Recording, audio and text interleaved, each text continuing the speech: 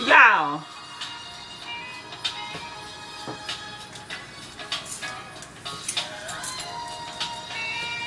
I thought I had to go to the damn emergency room. That's how, first of all,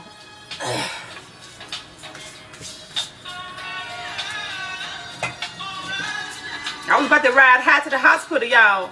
Y'all, riding high. Riding high. I want to give a shout out to all of y'all.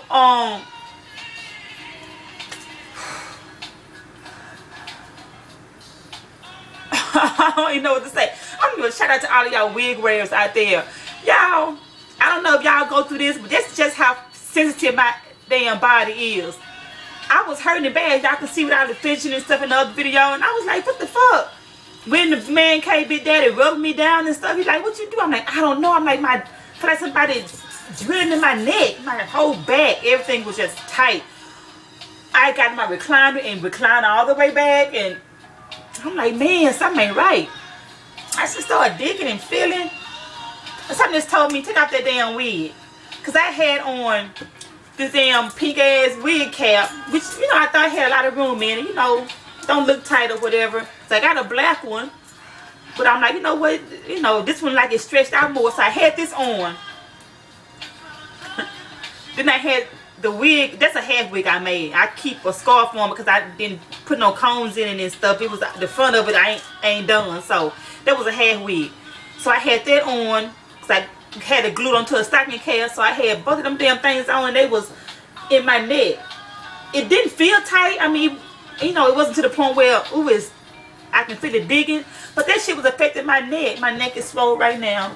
Probably can't see it, but I'm over there drinking like, what the fuck? I snatched that wig off y'all and I immediately felt relief. I'm like, well, I'll be damned. So if y'all going through any kind of pain like that, check your wig cap. I don't know, but yeah, I was like about to cry. So in case you're wondering, yeah, I do have hair under this damn hat. Yeah, I got hair. Nappy as hair, but I got all my edges and stuff. Yeah, I got hair. So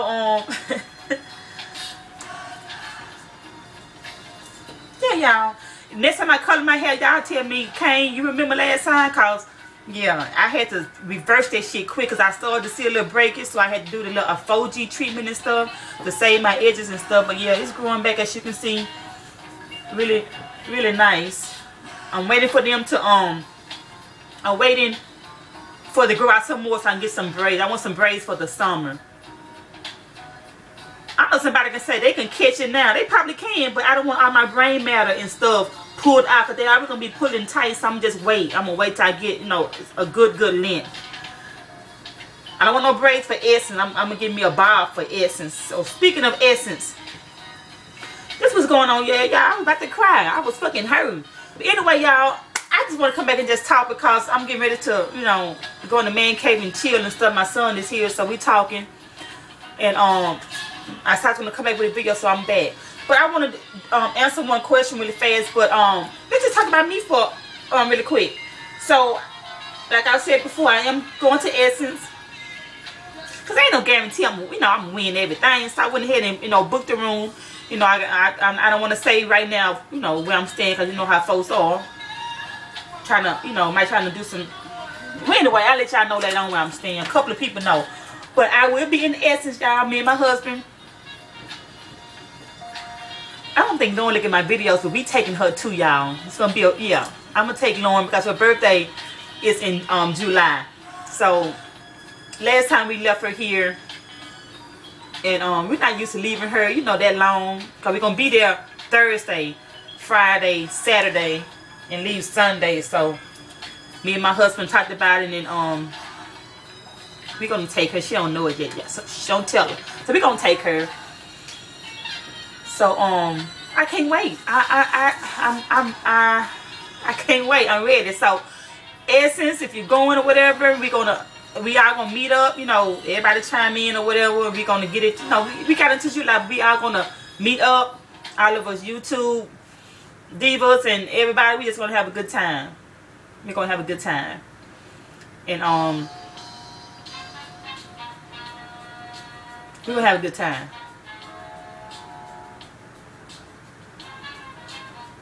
We gonna have a good time.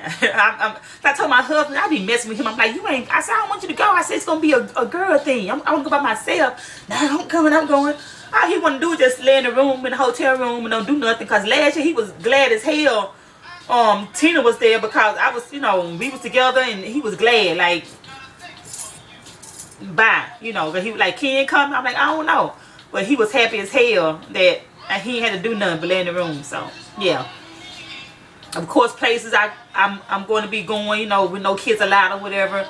Of course, Lauren to be there with her dad in the hotel room. But yeah, I can't wait, y'all. We're going to have some fun. So, yeah, let's get ready. And, thank you, Big Daddy. Big Daddy came. He got my, he bought me a ticket for, Oprah. Super excited about that. Y'all know I couldn't let Oprah pass. Houston, for real. Coming to Houston. I mean, I went to, Chicago before. Took a picture in front of the Oprah sign. I mean, I ain't going to the studio and all that stuff, but got a picture. My son was stationed in Chicago, the Navy Pier. We went to visit the Navy Pier and all that stuff. So I do have a photo in front of the sign. But yeah, I'm like, Oprah, Houston. I'm like, baby, make it happen. I want to go.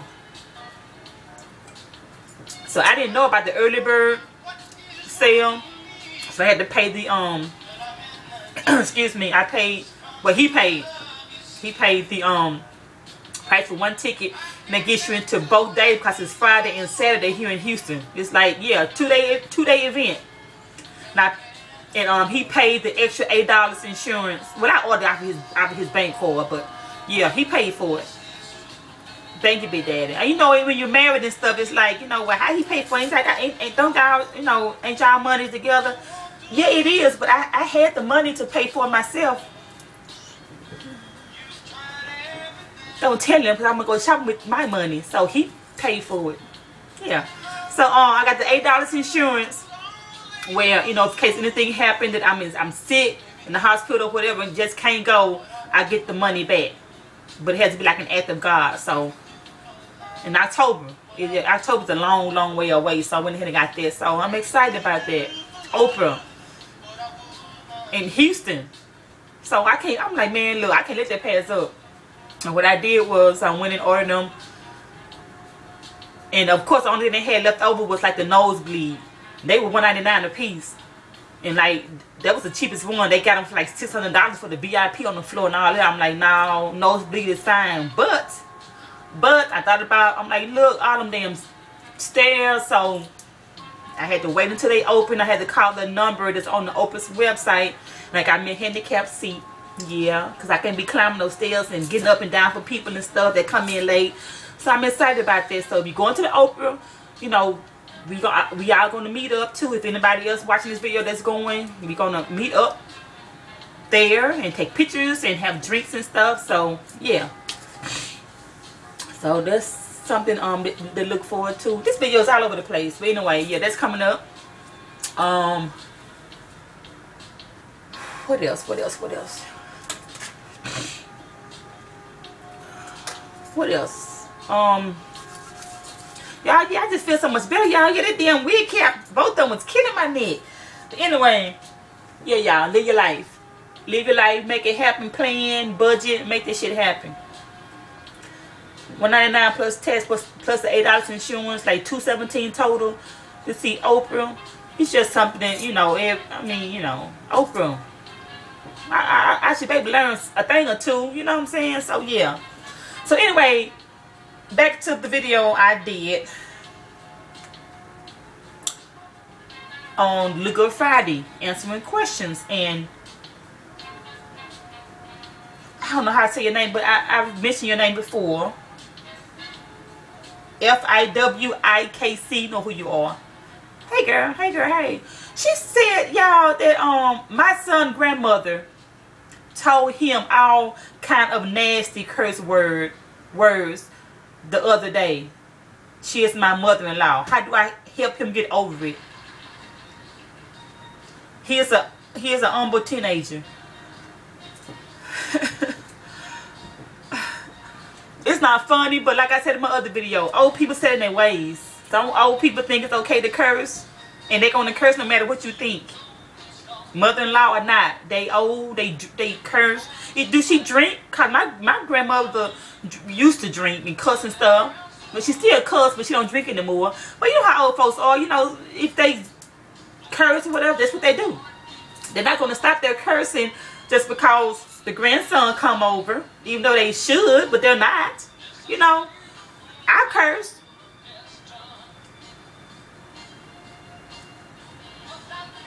I don't know. My mother don't curse.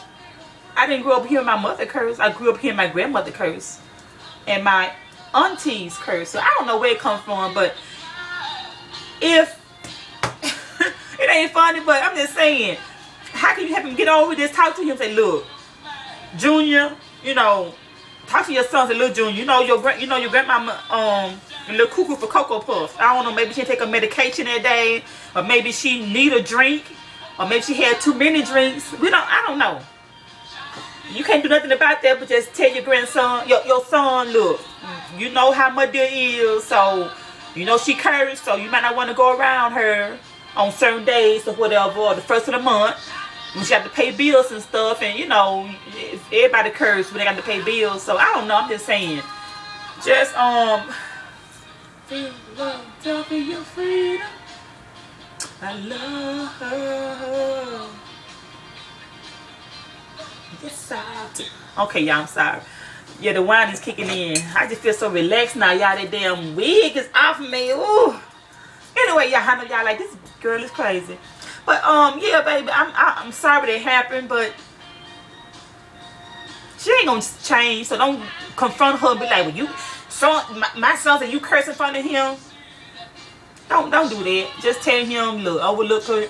You know what's right and what's wrong. Don't you repeat what she said. That's the most important thing. Tell him, don't repeat what she said. You know, if he ain't a cursor or whatever, tell him just like, okay, my dear, tripping.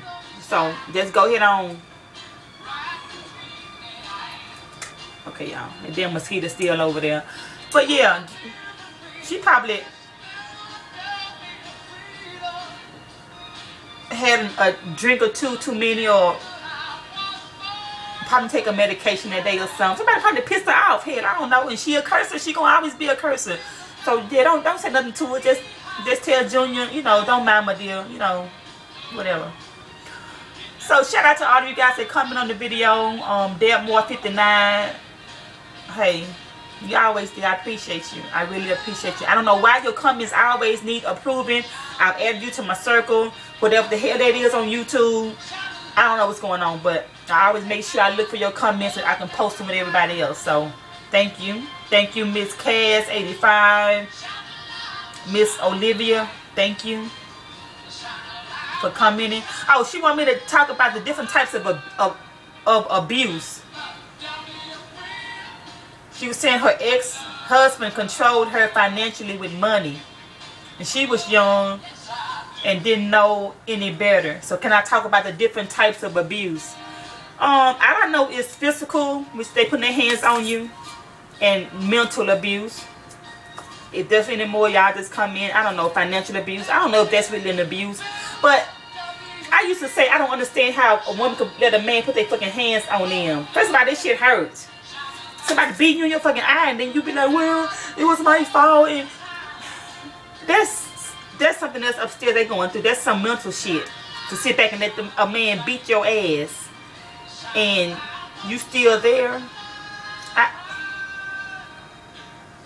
I don't know. I could be wrong, but I just think it's something mental. You know, you got to. When enough is enough, enough is gonna be enough when you say it's enough. No matter what nobody do, no matter how much counsel you can go through, unless you get tired of being beat the fuck up, you're gonna still be with that guy. But in case you don't know, this shit ain't normal. That ain't love. Hey, baby, I love you, but I'm sorry, but I grew up seeing my dad beating my mom. Okay, well, that was your goddamn mama and your daddy, but I'm not your mama. You not gonna fucking hit me because your daddy beat the fuck out your mama. Don't let no man tell you that. Well, I grew up like Chris Brown. They said he grew up with his daddy beating his mama, so that's why he just lashed out at Rihanna and stuff. It could be, but still, that ain't no excuse. That fucking shit ain't normal. I love my husband dirty boxer drawers. He has never, ever put his hands on me. And if he go out there right now and get pissed drunk and come in here and hit me, I love the fuck out you, nigga, but it's bye. You're not gonna hit me. No. It's not love. And the mental abuse is when they play the little mind games. You know, ain't nobody gonna love you. You ugly, you fat.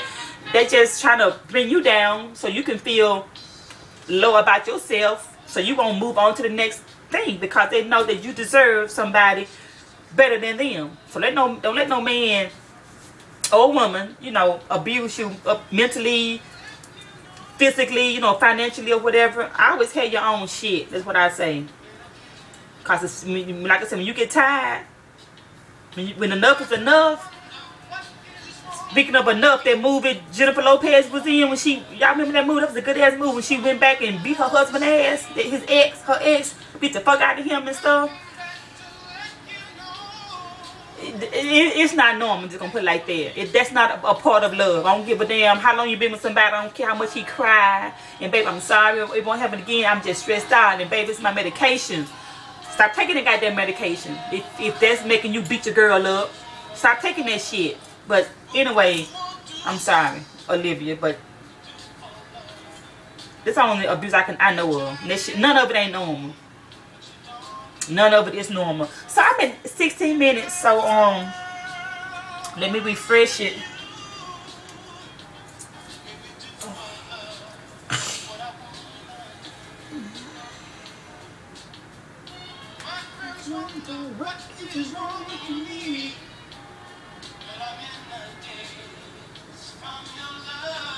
Like chocolate.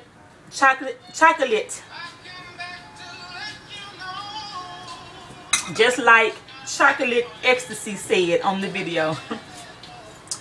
Chivalry is not dead. Our young women need to be taught their self-worth. You are worth more than you would ever know. This video went from essence to... Okay, well, I'm finna go, y'all. That's it. Y'all know me. I used to say all the time, I'm gone. I'll be back with 4 more videos. But I don't know. This might be the last one. Unless somebody give me a good topic to come back and talk about. And I'll come back and talk about it if y'all want me to come back. It's up to y'all. I love y'all. I love y'all. All right, essence, baby. I'm ready to go. I am ready to go. I'm ready to go. I'm ready to go. I'm ready to go.